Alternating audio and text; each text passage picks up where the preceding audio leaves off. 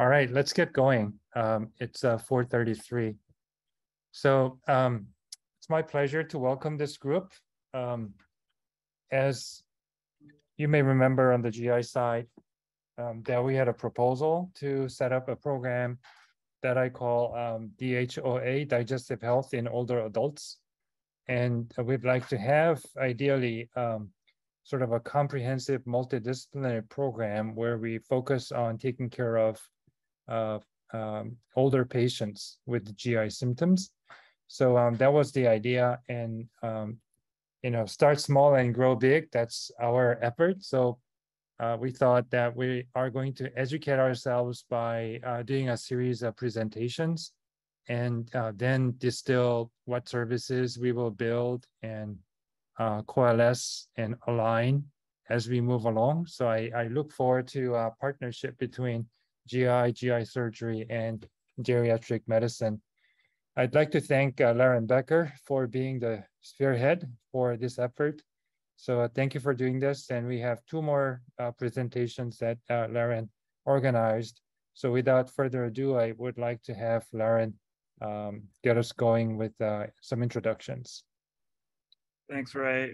It's not just me. I've been working with Juliana, scheduling it for both, getting the geriatric colleagues involved. So the first three, we've only come up with the three topics, and the first one will be constipation, pelvic floor. Then we're going to be doing it every other week. We'll have inflammation, microscopic colitis in 2 weeks. And then the final one will be esophageal disorders.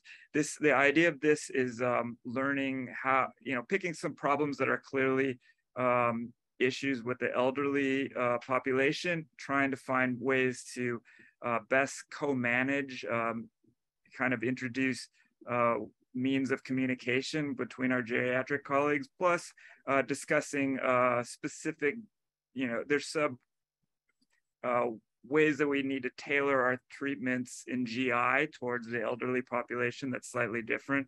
So I think it's an important review for us as well. But I'd just like to say that these are the three topics. If more topics come to mind, if there's other issues that we feel that are important and could be covered, should be covered, we could certainly plan on having additional sessions down the line. But I don't want to take any more time, since I think Layla and Brooke have lots to cover. So the first session is covering constipation and pelvic floor problems. And without any further ado, I will turn it over to, I think Layla is starting first. So newsflash. Yeah, so so let me just tell you, Layla and I talked on the way here, and we're going to integrate the talks, right? So your whole point was integration. And I would say that nobody could do better. I'm not saying nobody could do it better than us, but we happen to have a multidisciplinary conference. We happen to think a lot about this. So we sort of revisited this idea of having one and then the other, but maybe we would start with something, talk, and then kind of integrate them. So maybe we could all be open to sort of a new format, and maybe the time would go quickly and everybody would enjoy it. And that is our goal. And then if it doesn't work, you don't have to do it again, but we'll be finished. And so we'll go from there. All right. So in fairness, I didn't title my first. Brooke, I'm so sorry. We're all for innovation. So this is what, we'd like to do. So that's great. I love that. But if you can take like 1 minute and have Juliana, Dr. Marwell, to chime in just a little bit and give her introduction of her perspective a little bit. Sorry, Brooke. Oh, thank you very much. So hi, I'm Juliana Marwell. I'm one of the geriatricians. You might see me either in the senior care clinic or the inpatient geriatrics consult service. And it's been great working with Dr. Kim and Dr. Becker. And I think we've had two of our other geriatric colleagues join us on the call, Dr. Tanover and Dr. Chen. So I don't know if you guys want to quickly introduce yourselves just to the group as well.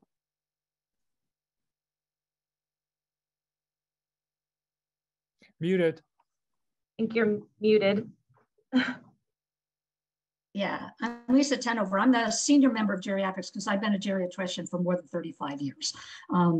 And I've worked in all settings, but I would say for the last 20, it's been in outpatient. Thank you. Where we see a lot of constipation. Hi, I'm Ken Chen. I'm a geriatrician and I mostly work in the skilled nursing facility setting. So we do also have a lot of patients with constipation issues and also interested in learning more about esophageal dysphagia. Nice to meet you all. Thank you. All right, should we get going? Yeah, I'm and very I think, sorry, Brooke. no, please. And again, any way that you want to run it. And then Dr. Marwell, I think we had you joined us in some of our multidisciplinary conferences. So when Juliana first started, we thought to ourselves for pelvic floor, how could we integrate geriatrics into our decision making? And she participated and was fantastic. And we brought up, should we operate? Should we not? What do we need to do with patients? And certainly it's fantastic to figure out how we can all work together. So I'm going to, without further ado, let me just get started because then we can kind of take this talk in any direction. And then Layla, please, at any point you can jump in. And hopefully my internet will be stable because I'm supposed to be in the connected port and that doesn't seem to be working, but we're going to hope for the best. All right, so I am going to share slides, and then please feel free to jump in if something doesn't look right. Okay, so you can see my slides. I don't think I'm in the master view yet. Can you see my slide in the master view? Yes. Okay, so I skipped over my intro slide because when I designed this, I didn't put Layla's name on it at the same time because I didn't realize, we didn't realize we were going to do it this way. So this is a talk of mine and Layla kind of integrated together. And then I would say also, I do not have any disclosures for this. And let's put it like this. And then hopefully this won't skip. I'm going to show you an animation that we created. Let's see how this looks. Hi, I'm Dr. Brooke. Can everybody hear it okay, or is it not loud enough? Rectal prolapse and a rectocele in a female patient. It's good. It sounds good? Okay. Okay. A little louder, maybe. Okay. This image demonstrates. Wait, hold on one second. Then what I need to do. Of the female pelvis. Let me just stop share for 1 second and let me fix that for you. So this is something that we kind of created after thinking a lot. Okay, I'm going to go back. I'm going to reshare. Let's see if this, let me know if this is better. Hi, I'm Dr. Brooke Gerlin. All right, I'm going to skip this because I hate hearing my voice. Let's start here. View of the female pelvis. In women, the uterus sits between the bladder and rectum. The rectum can be thought of as a tube. Chronic straining or poor tissue supports can lead to infolding of the rectal lining. Weak tissue supports between the rectum and vagina can lead to bulging of the front wall of the rectum into the back wall of the vagina, known as a rectocele.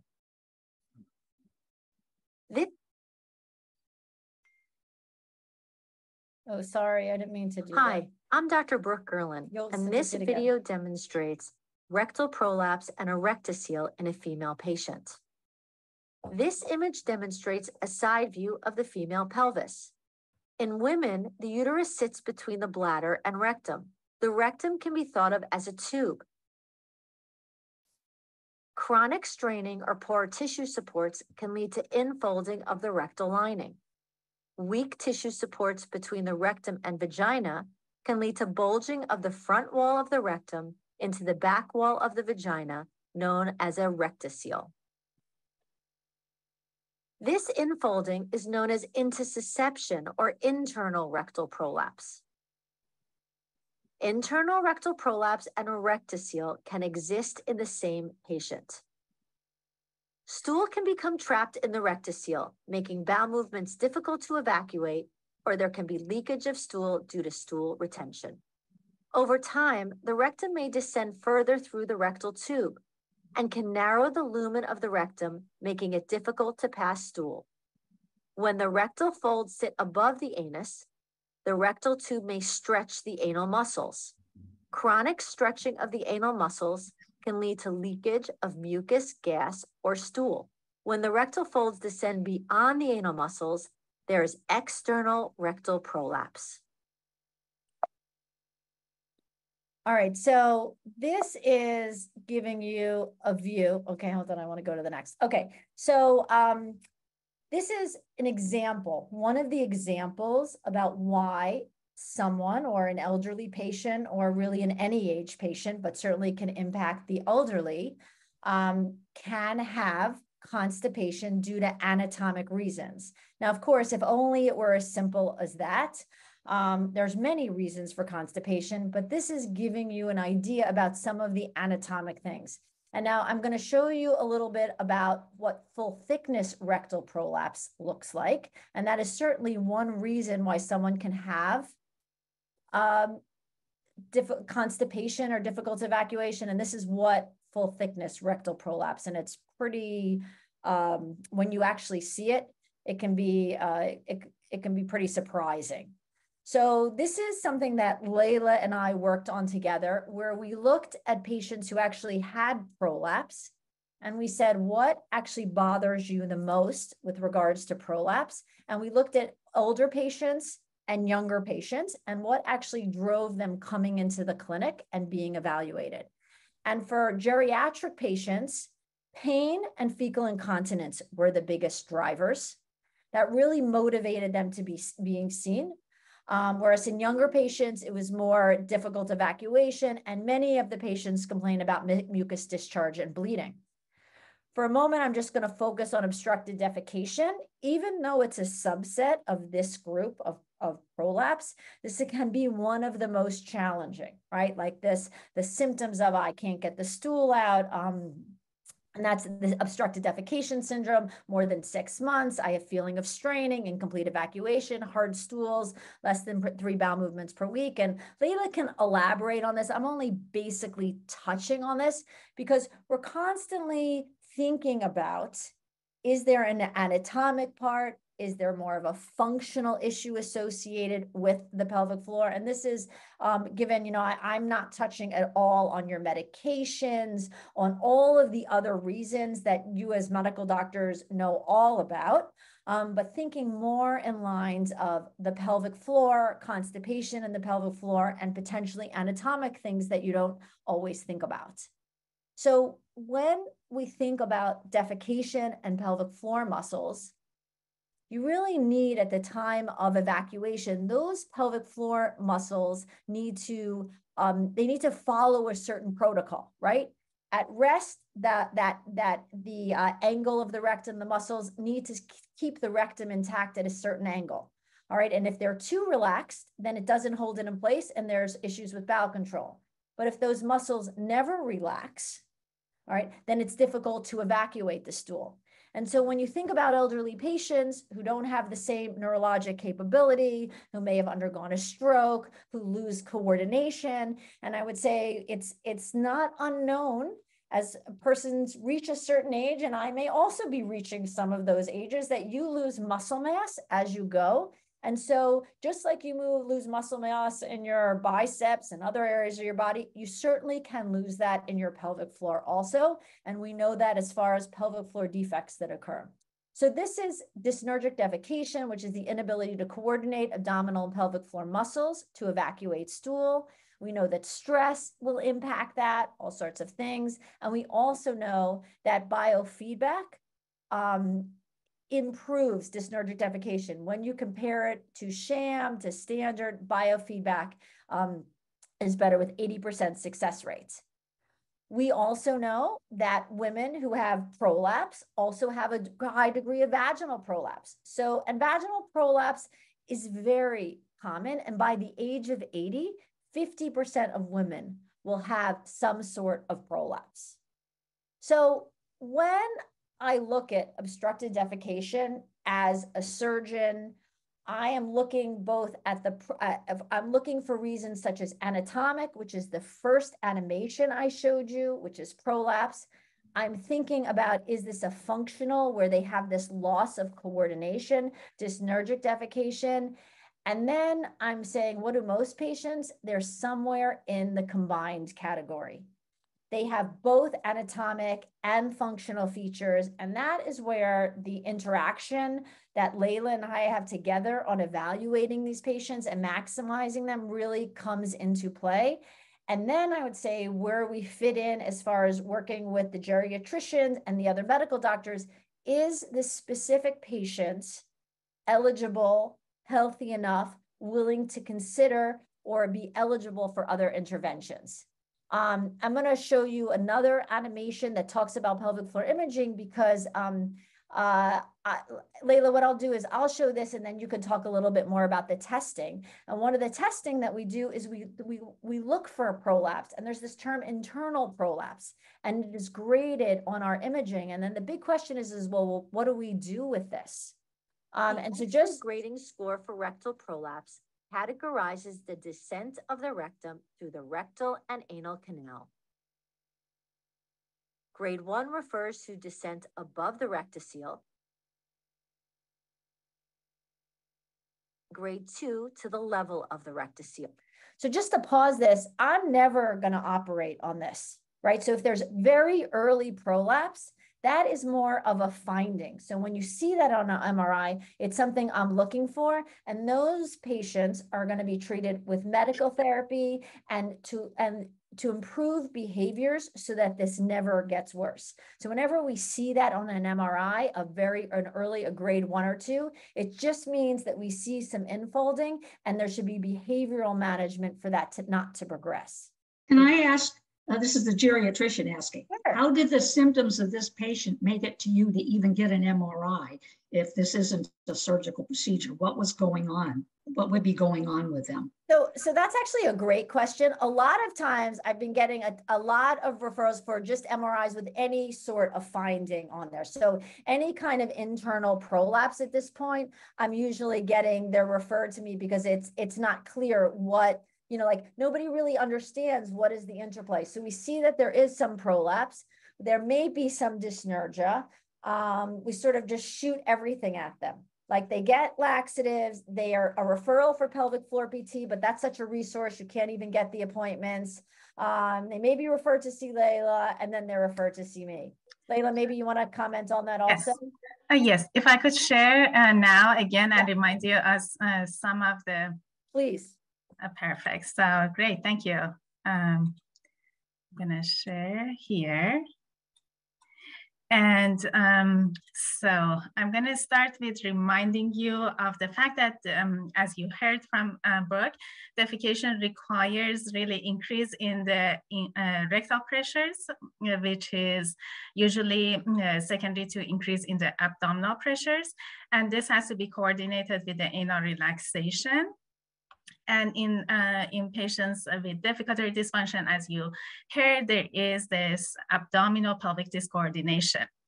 And these are considered functional problems, and these patients are often presenting with constipation.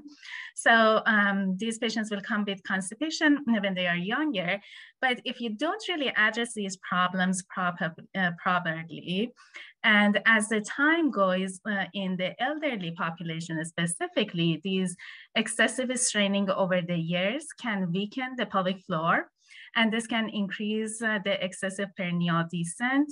It can cause the rectal intussusception, solitary ulcers, and also the pudendal neuropathy. And these can really actually increase the risk of the fecal incontinence. So in this retrospective study of more than 40,000 patients, over 40% of the patients who were referred for anorectal physiologic testing had a combined fecal incontinence and functional constipation. And these were really just picked up on the validated criteria based on the questionnaires that the patients were asked to do. And otherwise, the referrer, the doctors were not even aware of this fact. And it's interesting to see that the differences exist with age. So it seems that the younger patients had more likely to be coming with constipation and less of the fecal incontinence. And in the older age groups, there were more of the symptoms of fecal incontinence and just as much of constipation. Regardless, patients who had coexistence of the fecal incontinence and constipation seem to be at 40%. They didn't look into the reason of the underlying etiology of these problems, but regardless, it seems that this is really common to have both problems, and we have to ask the question. And it might be also to your interest to know that we think about pelvic floor dysfunction more commonly in younger patients. But the truth is that in women, there's a second peak after age 80. And in men, the highest incidence rate for the diagnosis of pelvic floor dysfunction is really in men older than 80 to 90. So it's a really common problem in elderly. And I think if you really want to, if you ask the patient about their symptoms, whether they have a combination of constipation, fecal incontinence, you want to really be sure to do a good rectal exam. This is somewhat a missing point, especially with the televisits. We don't really go by this. But the truth is that you can really assess the anal resting tone, pelvic floor coordination. You can see if there is evidence of fecal soiling, if there is any anal fissure hemorrhoids. And a good rectal exam has really a good sensitivity and specificity for understanding the pelvic floor dysfunction. And sometimes even if you really do a good exam, you might be able to see the presence of the rectal prolapse, which we are really not trained to do so. And I have been learning in our multidisciplinary evaluations from Brooke and how to really go by that. But overall, the digital rectal exam is really an important part of the evaluation of any patient who has constipation.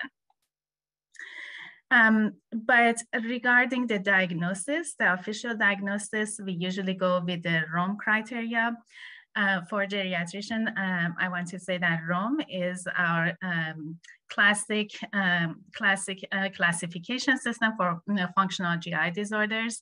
And based on the Rome criteria, a patient who has constipation or IBS with constipation, we need to do anorectal physiologic testing for us to be able to make the diagnosis of functional defecatory disorders or diagnosis of pelvic floor dysfunction. And of these tests, usually we start with the anorectal manometry. And this is a catheter-based testing. It's really painless. It's very easy. The patient doesn't need to be prepped for this procedure.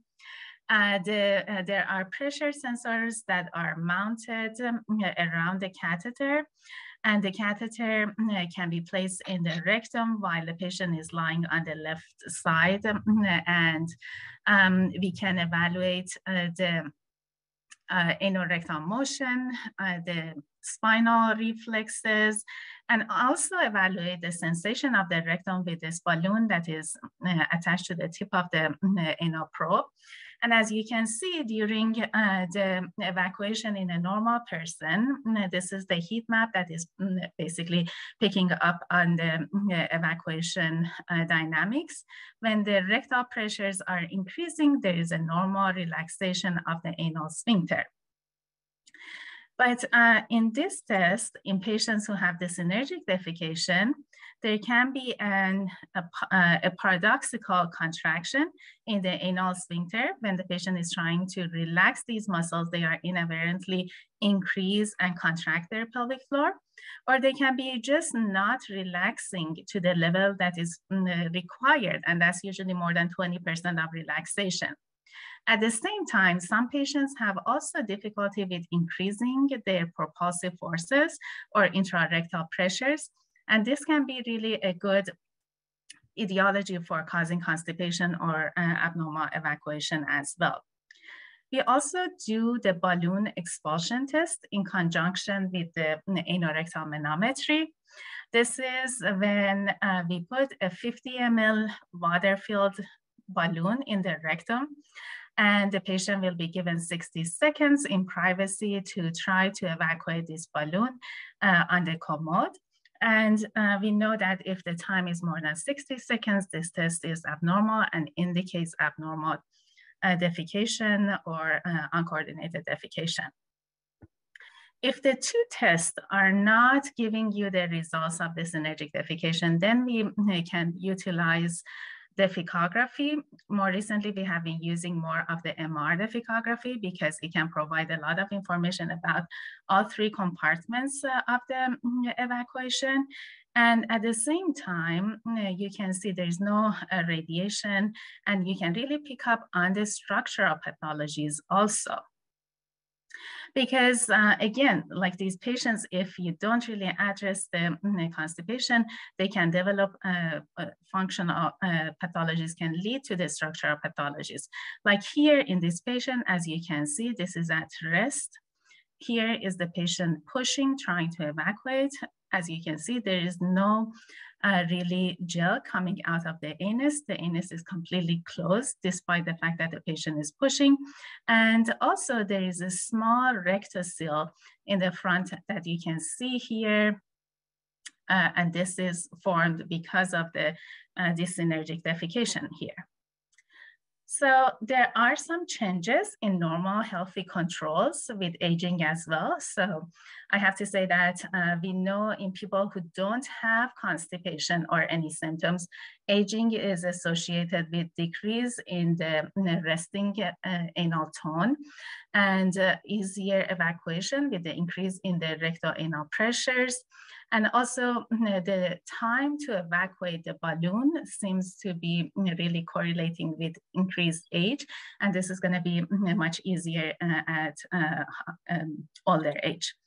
And based on the MR defecography, we know that, again, the top panel here is belonging to a young woman. The lower panel shows the evacuation and squeeze at in an older patient.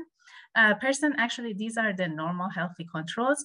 And it seems that rectal evacuation is much less in the elderly, despite not having any significant symptoms of constipation. And also the motions during the squeeze seems to be affected by age. And the anorectal angle is affected by age as well. So these are happening with aging that we know, but why the defecatory disorders are much more common in the elderly, that's still an area that we are trying to answer. And I think we are gonna have some slides to show there too. Should I turn it back to, did I answer the testing? Yeah, you go a little bit more because it's the non, you keep going. Yes. Okay. So here, I think I would go on the approach and management of constipation overall. And again, I think this is the slide you saw.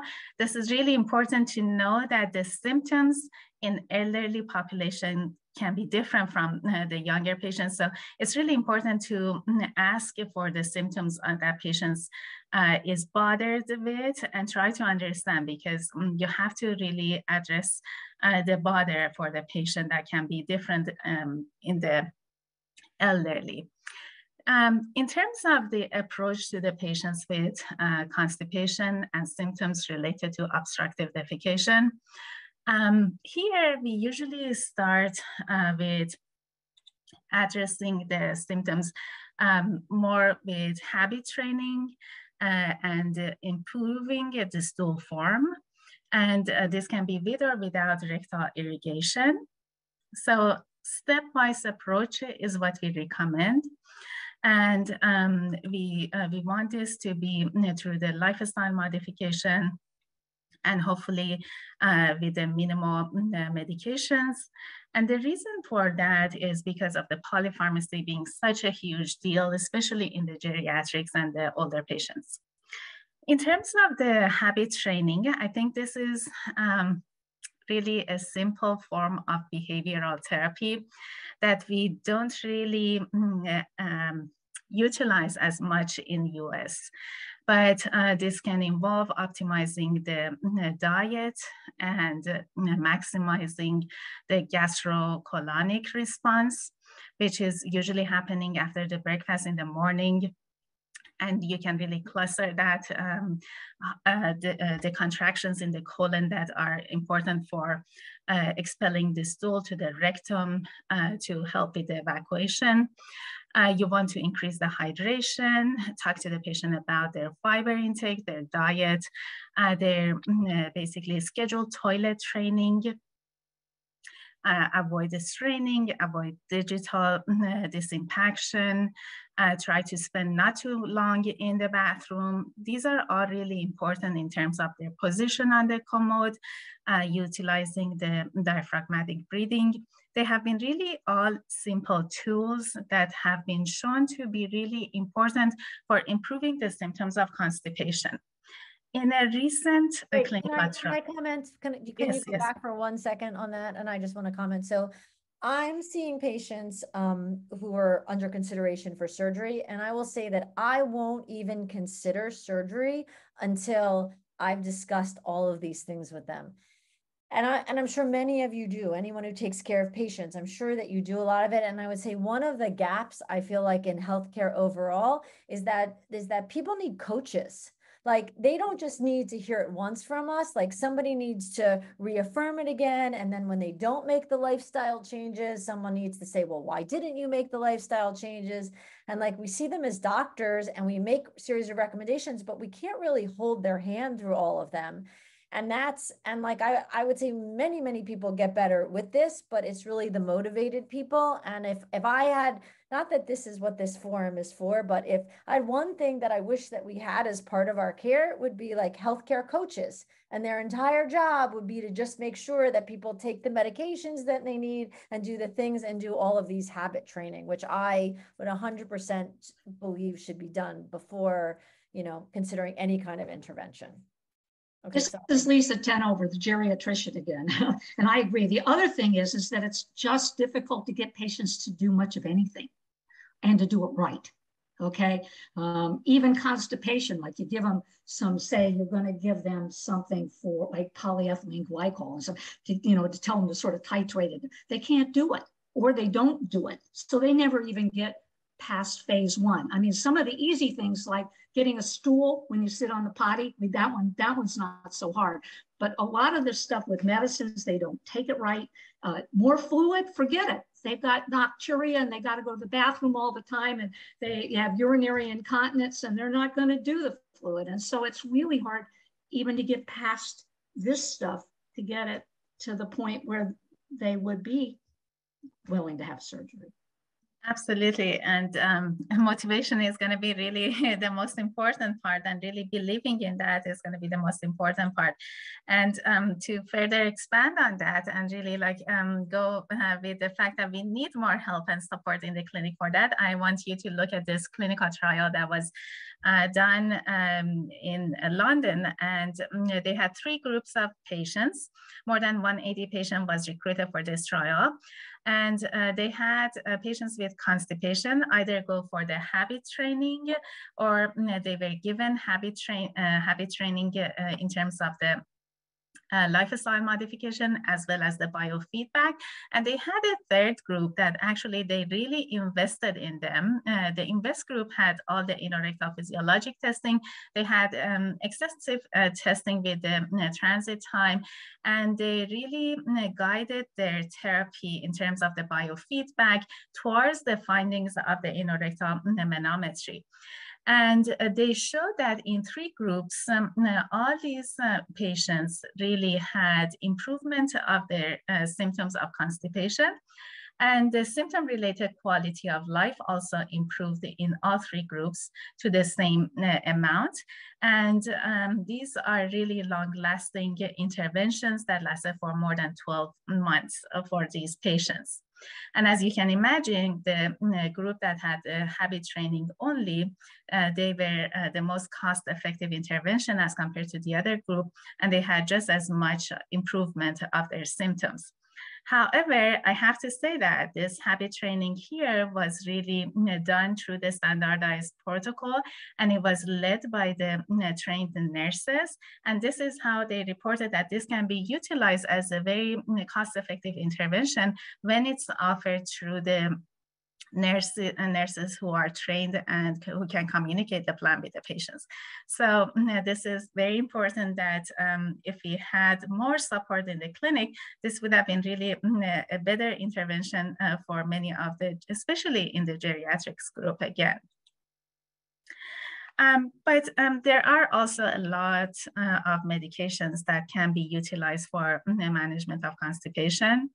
Of course, in the elderly patients, we know that the fiber works and it can really accelerate the intestinal transit. However, these symptoms may be persistent or inconsistent. In some patients, it may work better than the other ones.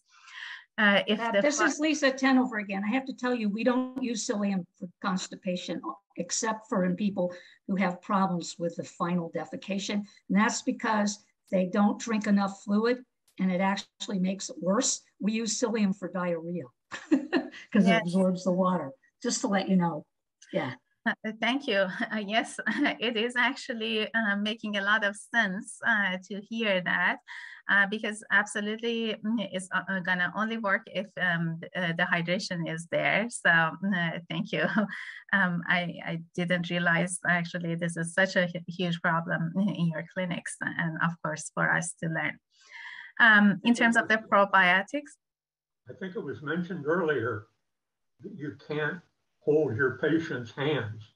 And I really disagree with that because if you watch how clinical trials are conducted, particularly in patients with constipation, almost every subject keeps a diary. And that seems to lock the subjects in to taking their medication, to doing all the other things that are involved in a clinical trial. And I've found that many physicians don't really have a meaningful understanding of how you conduct a diary study or what you do with the data. And their approach seems to be to see the patients in the clinic from time to time and take a history and let it go at that. And I'd encourage you to include diaries in everything you do, whether it's before surgery or before any other sort of interaction. One other thing related to clinical trials is in many of the agents that you've got on your slide right now, the trials exclude the existence of hemorrhoids. And one of the results is that the patients may be cured of their constipation, but they go crazy because they've still got their hemorrhoids and it hurts. That's it. Thank you. Thank you. Thank you. And definitely valid points. Thank you. And yes, absolutely important to address the patient's concerns. And that's for sure the first thing to consider.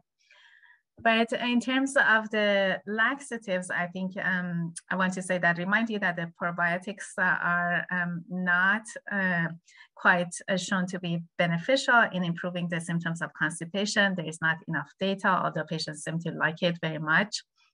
And if patients don't really have a proper response to fiber, we usually start with osmotic laxatives and or moving to stimulant laxatives as the first line of therapy. And it's important to know that these are really just as effective and much less expensive as compared to the secretagogues or prokinetics, especially in the elderly population.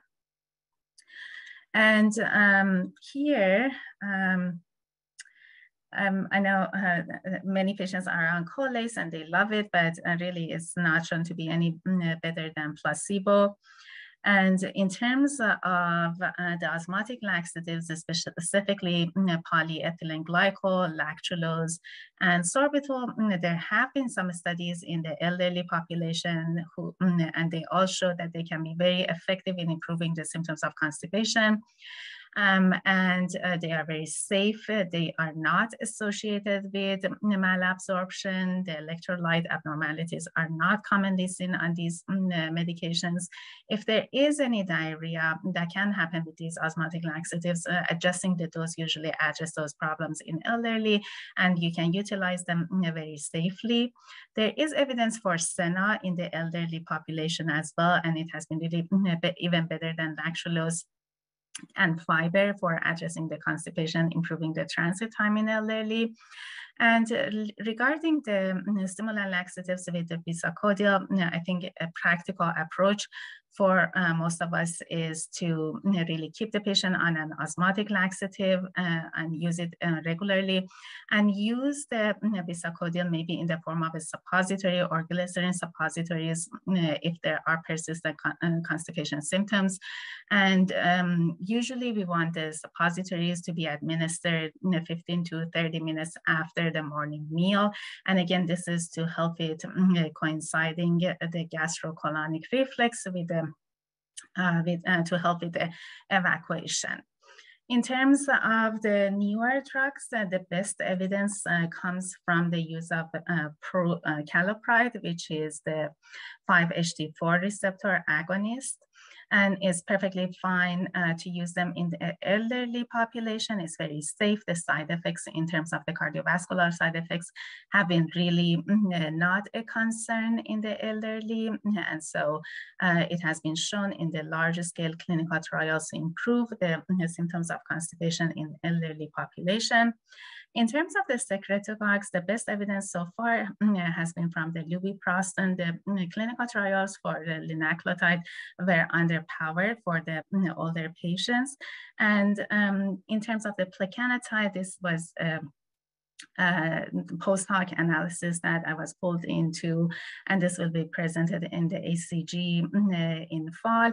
And it showed that plecanatide is just as effective in the patients over age 60 as it is in the younger patients. And so this is actually with no adverse effects that can be concerning. And so it seems to be a good option for elderly patients again here too. Another underutilized intervention in US is transanal irrigation. And this is much more common and popular in Europe.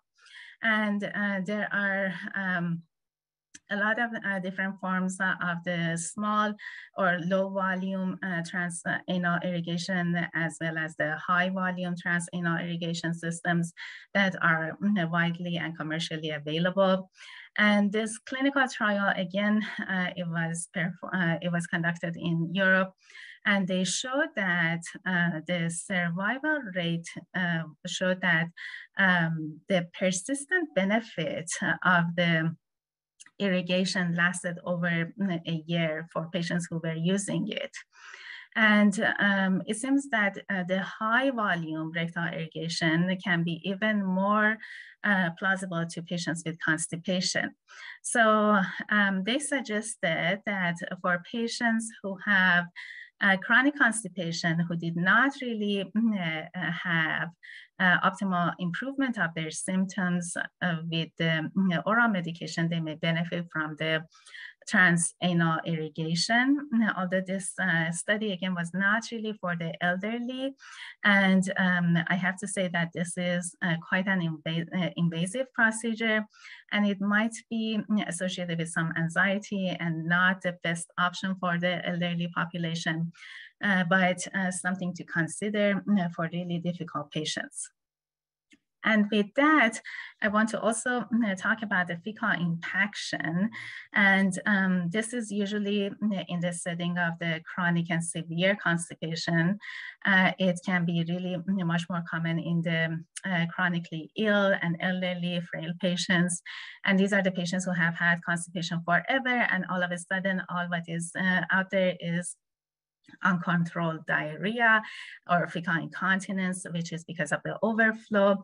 And we have to be very careful with our evaluation and understanding that the problem is in the fecal impaction, and it's associated with increased morbidity and mortality. If it's not addressed, it can cause perforation and really peritonitis and really grave problems. So the management here for the patients who will come to you with the symptoms of diarrhea is not to really give them Imodium, but you really want to go with the digital disimpaction and use enemas to help with the evacuation. So these are for the constipation in patients who have who come to you without any testing before you do any testing. But of course, if the patient comes back and you can't really address the constipation symptoms, this is, as you heard from Dr. Gerland, this is when we are going to be addressing in the patients who have this energetic defecation biofeedback therapy. And biofeedback therapy is instrument-based behavioral therapy that the physiotherapist will help the patient to understand the contraction in their anal sphincter or abnormal propulsive like rectal evacuation. They try to correct the dyssynergia. They will help the patient to have a better evacuation. We know that majority of our patients, over 50% of them have rectal sensory dysfunction, and they can actually help with the patient use the balloon training for addressing the rectal sensory dysfunction. And we know that it's also helpful for the elderly population. And this is to know from this small clinical trial that even the older patients can benefit from the biofeedback. So don't be shy of sending your patients for biofeedback if they are older. But of course, irrespective of age, the outcome requires really adequate physical and mental capacity, so the patient should be able to participate in the plan of care. So here, again, if we come back and the patient's symptoms are still not improving, and here is really when we are going to be looking into the multidisciplinary care, again, coming back to see what is there to be really addressed, sit down with all the parties involved.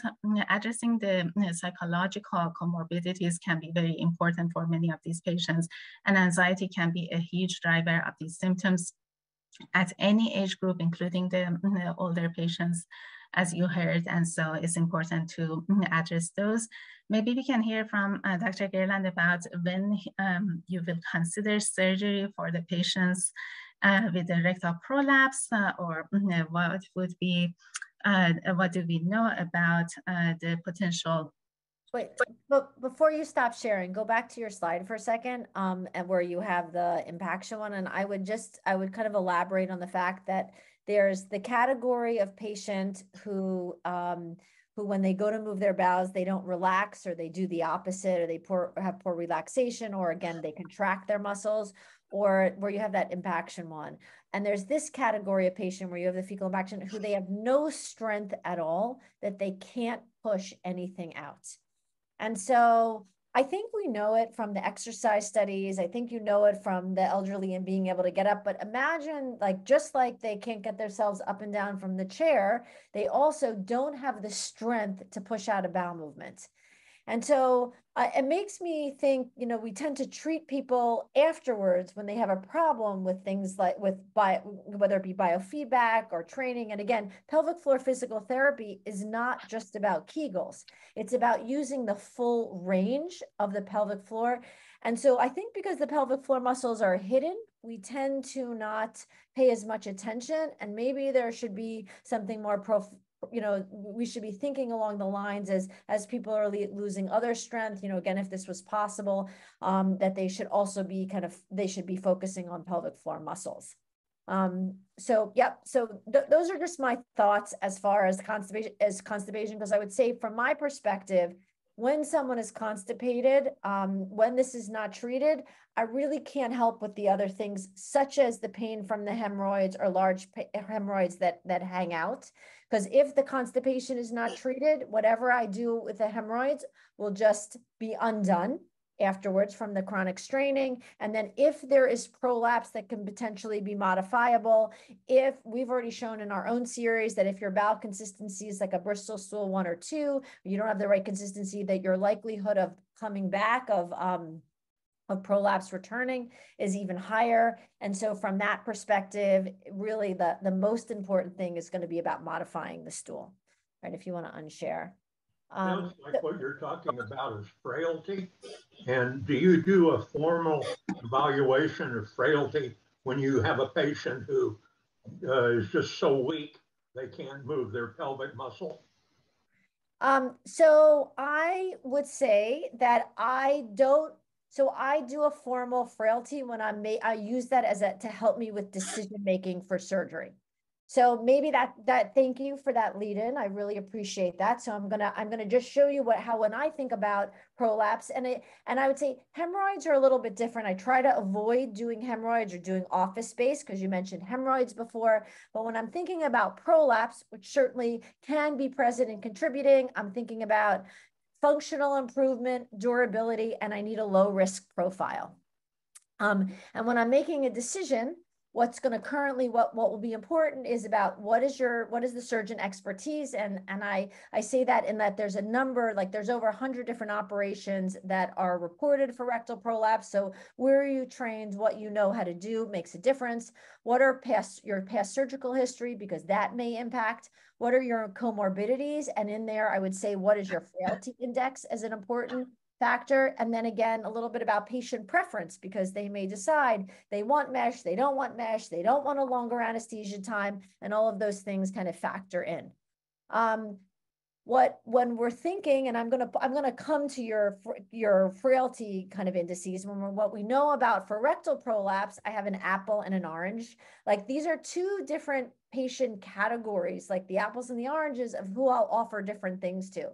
So abdominal procedures, so an abdominal approach to correcting prolapse, I tend to do on a healthier patient.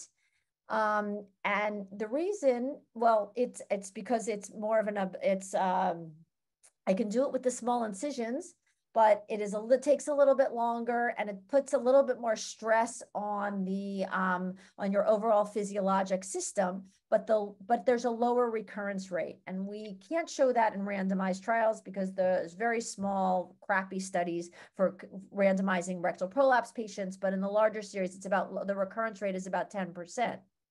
The perineal operations, and perineal means that the prolapse is operated on from below, right? It's many times done with general anesthesia, but can also be done with a spinal. And so one of the things is, you know, that with how good we are with anesthesia now, we can offer very sick patients anesthesia, but these are quality of life procedures. So with perineal operations, there are different options from an anesthetic perspective. And it's a faster operation to do, but there are definitely higher recurrence rates. And then in both groups, there tends to be low complications, no matter which one you look at. And so when we talk about the decision-making, and this again is where I'm going to talk about how I look at frailty, is the anatomic repair, is fixing the prolapse going to correct functional complaints? I have to think about, is the patient optimized? What comorbidities? Is it rectal prolapse alone versus multi-compartment? Are the pelvic floor muscles coordinated? Like, have I addressed all of those other interventions? How are their bowel movements? Do they have any voiding dysfunction? Because that again could put pressure and improve. And are they emotionally ready? Like, that's the decision making. Where are they with it? And this is where so I've gone through many different frailty sort of things that I could use in clinic. I used to do what I called, the Brooke-Erlin frailty index, which I would take a look at how they looked. Were they well dressed or not? Was someone taking care of them? I'd have them walk up and down across the room. Could they get onto the table by themselves? Did they not? Then I went to the standardized one with the get up and go, and I tried a number. And now the one that I've been using, based on the fact that I needed as simple as possible to be part of a clinical care, is the RAI, which is Dr. Shipper Arya, who's in our vascular surgery. She uses that one. And I've been looking at our studies with that. Because what I need to know, right? Like I know who's the sickest and I know who's the healthiest. I can have an 85-year-old patient who looks like they're 60, who goes out, who's hiking, who's doing fantastic things. They're healthy. But then I have someone in between who I can't really tell. They have a few comorbidities. They seem okay. I don't really know. And this is where that index really helps me. Because I need to know, can I offer people who might be a little bit sicker a more durable abdominal repair? And so I would say one of the other issues in geriatrics is not only where they are themselves, but what support they have to take care of them when they get home. Oh my God, so important. And that's and part of my conversations with someone is, where are you going afterwards? What's happening? Because what I've noticed is that people were kind of on the borderline of either living alone or whatever their support was. And now you go to do a surgical procedure on them. And now I've changed everything up. They don't recover right away. And so that is a super important part of me even considering. And because I'm doing quality of life and it's not cancer and it's not life-threatening, I actually have the luxury of saying, wait a second, you're not quite ready. All right. But great point. So, so with this tool, we're looking, how can we facilitate the shared decision-making and help set patient expectation? And this is just a little bit of what we did in our own clinic, looking at kind of our tools. I looked to see, was there any difference if I was doing abdominal, perineal? Actually, not so important. This is just our own data because it's getting late and you don't need to see, but we looked at abdominal operations and perineal. And of course, the age of the patients we did perineal, which much higher. Most of them were women. And then on this risk index, the abdominal operations were more like 20 and perineal operations were over 30, and more than 30 is considered frail. And they had a lot more cardiac comorbidities and they were a higher ASA. But interesting enough, there was no difference in the incontinence scores. That's the fecal incontinence score, obstructive defecation score. But what we did see on this one, looking at the changes, this is actually a breakdown. Certainly operative time is much longer in the abdominal operations, but I do a lot of combined. We sometimes do the with vaginal prolapse also more commonly. And so this is a little bit breakdown of the operative procedures, which isn't really relevant right now. And then characteristics, the perineal people stayed about 2.2 days opposed to 1.6. And really what you see is the difference is the recurrence rates. Abdominal procedures had a lower recurrence rates than the 34% of the perineal. And this is looking at the scores, incontinence scores before and after. And this is for incontinence and then constipation. And you see that no matter what, everybody got better. Their scores went down if they had one versus the other. And then when we asked them what they call PGIC, which how did your, since undergoing prolapse surgery, how would you describe your change, if any, in symptoms and overall quality of life? And most people said that they were improved as long as the prolapse wasn't there. And so that didn't make a difference. So I would say that patients undergoing the perineal repairs, really, they did have a baseline more fecal incontinence at baseline. Postoperative function improved with both, and everybody was more or less satisfied. So I'm going to stop here just on the interest of time and any questions, and just say some of our future work is going to be about using the RAI and really showing how I can make decisions on it and how I can move people who are a little bit frail, improve them, and then be able to do an operation on them that is more durable.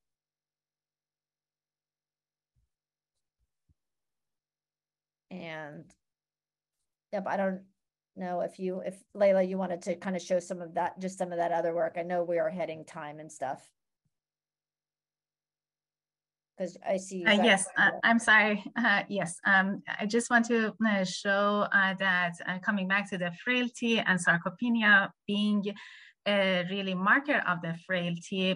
In this work, we looked at the effect of the psoas fat fraction as well as the cross-sectional area with relationship to increased pelvic floor relaxation and higher grades of the rectal prolapse and pelvic organ prolapse.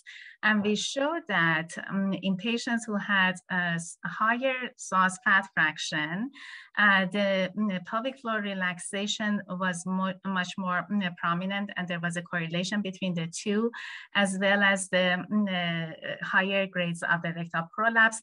And these were not consistent with the pelvic floor muscles fat fraction, which was the pivorectalis fat fraction. So we really think that the frailty has a lot to do with the pelvic organ prolapse and pelvic floor relaxation. Thank you. If there are any questions, I guess. Yeah, maybe you want to stop sharing for a second, and not also, we should probably just recognize also Dr. Becker's input, who is taking some tissue samples and looking at immune function, and really there's going to be some integration of all of this and thinking about pelvic floor disorders as a chronic condition. Right, just like we think about diabetes now as a chronic condition, another that this is really fits into that same category, and the immune response and what's happening at a tissue level are all incredibly important. If I may add a couple of points, ladies. The first point has to do with the role of sensation.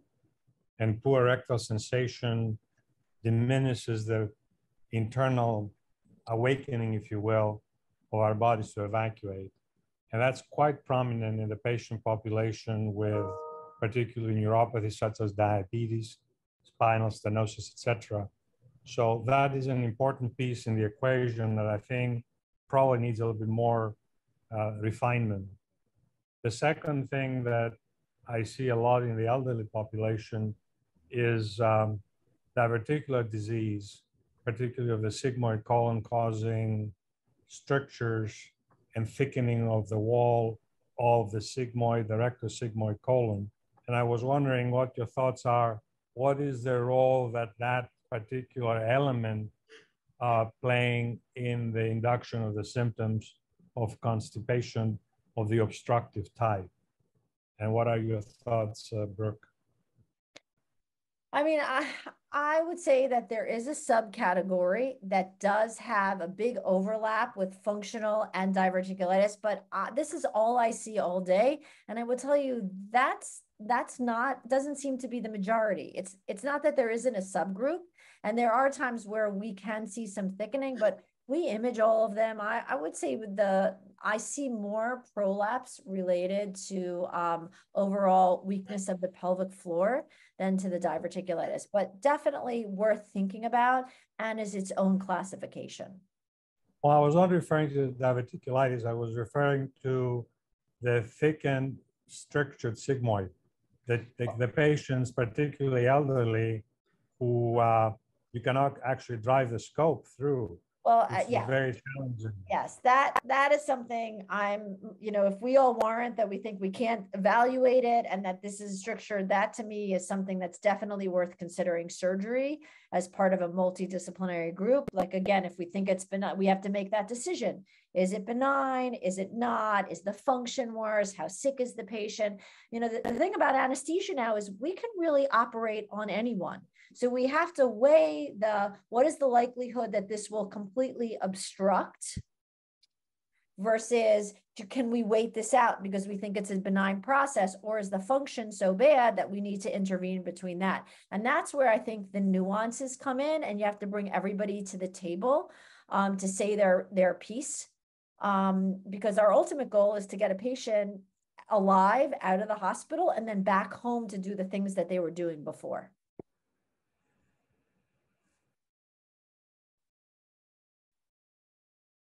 Hi, thank you both so much. I just wanted to say thank you for those behavioral approaches. I think it's really nice to think about the biopsychosocial and multidisciplinary approach and how I can bring these recommendations into my care.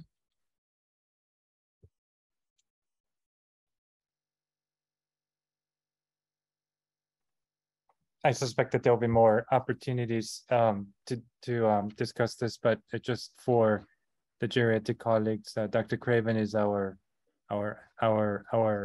only and best and the newest and the latest GI psychologist.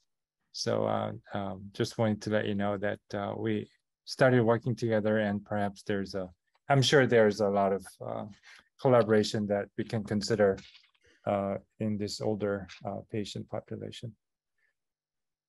Lauren, do you want to close for us?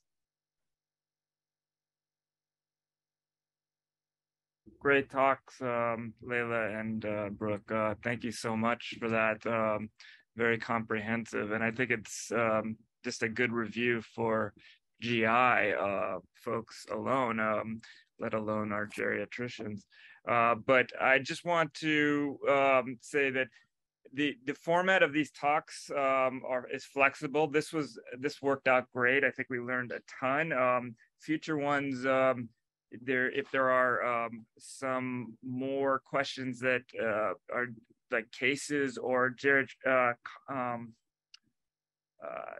questions that the geriatricians have about co-managing, when to refer. If any of that comes up, we could certainly have sessions where there's more discussion. I think this worked great because I think you guys were both very thorough and covered so much. So there's not much time left. But thank you very much. The next one will be, I think Kian is presenting about covering inflammation, microscopic colitis, and IBD management in the elderly. And then the final one at the end of the month will be esophageal disorders. And John will be giving that. So unless there's any further questions, I don't know, or any other points of discussion, I think we could close it. Thank you. Thank you for joining, everybody. Appreciate it. Thanks. Thank you. Bye. Bye. Bye.